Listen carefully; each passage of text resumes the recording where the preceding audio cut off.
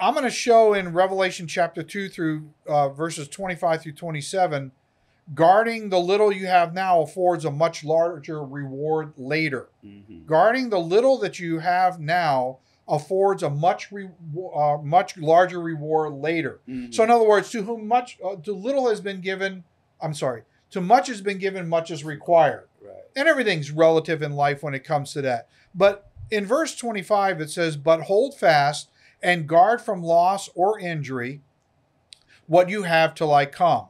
And he who overcomes and keeps by guarding from loss or injury my works until the end, to him I will give power and privilege of superhuman delegated influence over the nations that are pagan and non-Jewish. That's a pretty awesome reward to have. Mm-hmm. No politician on this earth even has that kind of authority. Can you imagine having that kind of authority? But it says we're going to be kings and priests in the Mm-hmm. kingdom. Mm-hmm. You are qualifying for a position in the kingdom if you hold fast to the works that he give you to hold fast to. Yes. Verse 27, he shall rule as a tending shepherd of them with a rod of iron, that is a baton of royalty. They shall be dashed into pieces like potter's vessels of earthen clay, as I also have received from my Father. Any thoughts? It's just like you said, but in this way, I think he says, he that is faithful over little will be faithful Mm-hmm. over much. It's what do you appreciate what you have? How thankful are you for what he's given us? And he's given us a lot. He's laid his life down that we can have life. So do we walk this walk in vain? Do we walk it to his shame? I mean, if you got this staff in your hand, if you're a shepherd over people, life, not just over a congregation, in your own home. In your own home. You right. know, Mm-hmm. on your job, if you're a leader, are you leading righteously? Are you leading professionally? Are you doing things the right way, or are you taking these shortcuts? Because temptation comes from every area. You know, I'm still got Judah in my mind. He's going on a trip. But right away, in the midst of his trip, like many you read about today, all these businessmen go on these trips and they want to hire the harlot. You understand what I'm saying? Right. It's like he want to hire a harlot on his way. Maybe this is where this concept come from that we still deal with today.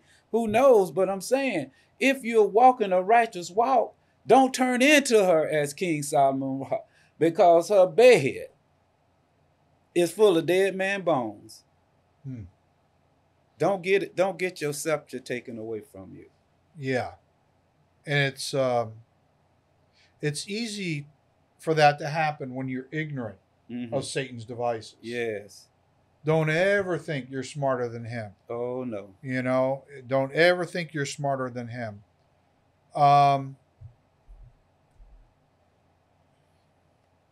You know, going back to Tamar a bit. So in scripture, women who wear a veil Mm-hmm. are synonymous with being a harlot. Right. So it's interesting in the Shemitic world how Arab women wear a veil. Mm-hmm. Now, you can argue where did that come from, but the whole point is it's an ancient culture. Mm-hmm. But in biblical times, that's what it means. But I kind of want to bring it forward just as kind of a little side note right now about the deception. And I was, meditating on this, and Yahweh kind of showed me a little picture about it. So today we have this face diaper that we're told we have to wear. Okay? Mm-hmm. And I can't help but to wonder in some kind of a way if that covering of your face is also a sign that you've been given over to harlotry, to a system that's trying to influence you to do the wrong things, to follow an ideology that is not right. So much so that I see people who oppress other people who don't do it because they're angry because they're not wearing this face covering, okay, with this whole pandemic that we got going on. And so there's a war between these two factions, between the ones that feel that they're righteous by wearing this diaper face mask, okay, and the ones that don't. And so I'm like, people just giving in so easy to that without questioning the science on it. And it's not, it's not my point to be political. I'm just trying to bring out about the idea of how easy it is to be dragged into something that seems like it's for the right reason, but it's actually for the wrong reason. Okay. So like a lot of these diaper masks, they're made with Teflon and PCBs, which are known to be cancer causing in the lungs. And you're inhaling those particles all day long. Just to mention that as a aside. So are you, in the end, my point is, when you give over to something so easy without questioning it, and you're being duped by an organization or a person, or it doesn't matter what it is in this life, to succumb to this oppressive authority on you, to make you give in without questioning it, have you not caused yourself a problem in many different ways? And so that's kind of what I see with this thing with Tamar, in a way, in a kind of different way, but a similar way. She was acting as a harlot to seduce Judah to get involved in a situation without him realizing what he was actually being seduced into. And so this comes back to the craftiness of what the spirits are doing in the spiritual realm. They do it in the religious realm. They do it in the secular realm. They do it in the financial realm. They do it in the human relationship realm and the governmental realm. All these different realms. We're all being bombarded by deceptions all the time. And so I think we've now come to a place in history where you really better start sitting down and asking yourself some very important questions. When somebody's telling you you have to do something, don't be so quick to grab onto it. Make sure you consult with Messiah first and see what he says about it. Because the decision you make could be the decision that destroys your life in the end. And I know people where that's happened to them, because they made a rash decision, not questioning the source of what was seducing them to get involved in something they shouldn't have gotten involved in, and they lost their life. Yeah. I always say, when I'm talking to people, I say, just look how I see stuff through my eyes. Just to reiterate a little bit on you from a different perspective through eyes. And I was telling the person, I say, I don't really get involved into the decision-making processes people do, but I say, I will ask that person that goes to the doctor and have an arm or a leg cut off to live. When you making a statement, we got to die or something, why would you cut your foot off? Why would you cut your leg off? To that ones who put the ports in them to get the chemotherapy. If you're going to die from something, why put that poison in you? Just go ahead and die. So when it comes to a question of... Or put your faith in Yahshua. Yeah, if you're going to believe in him to heal you, then that's what you do. But if you're going to say, oh, he can heal me through this process or through that process, and that's your faith, that's your faith. But when you're looking through other people's fears and the decisions they make in those fears, to run to a doctor for anything, for them to put you on any kind of pill that's not going to heal you, that's saying to that person, that's what he's hoping for his life. But for life eternal, it's a different kind of faith we have to possess. It's not the faith to stay here. We just strangers in this land. Right. We passing through. It's nothing going to keep us here but the word of Yahweh. And so if we're going to be against this stuff and we're going to talk about it, then we need to get rid of doctors and hospitals and medicines. If we're looking through somebody else's eyes, because I know people that will not go to a doctor.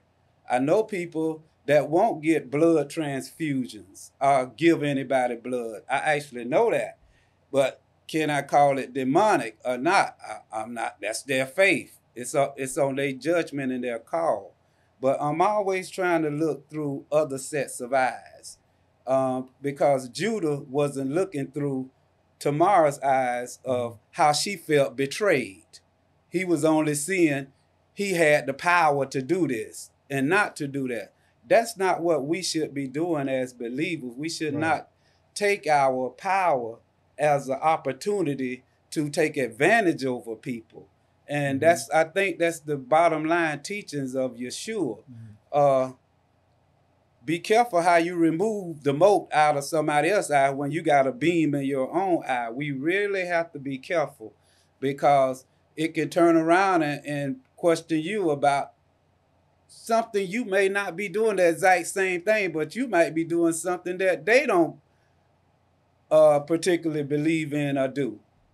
You know, that might be right along the same range. Is that possible? You know, and so I tend to try to, I stay on the examination table. I'll put it like that.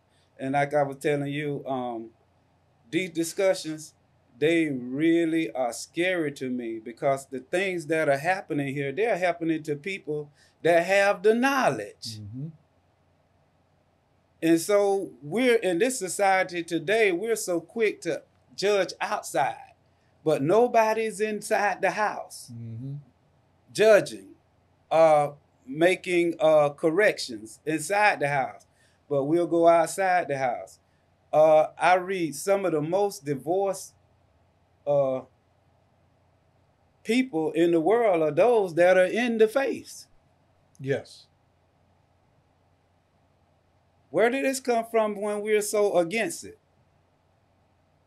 And there are leaders, there are bishops and rabbis and everything that are divorced and remarried. I'm talking about saying they got the knowledge to do so.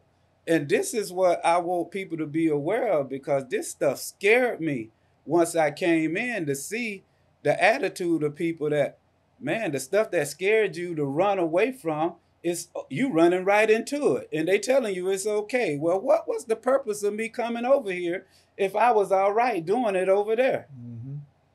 That's it on that. Yeah. Point well taken. And by the way, we're not giving medical advice. Right.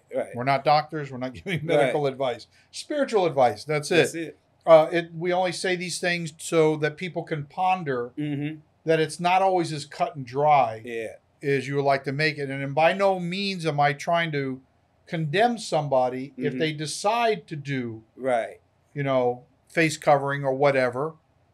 All I'm just simply saying is things may be a little more deeper than perhaps you've given it credit for. Because after all, this is, are you ignorant of Satan's devices? Do you really know what's behind what got you to make the decision that you made to go along with whatever it happens to be? That's the point. Yes. That's the point. Yes. Okay, so in point 2,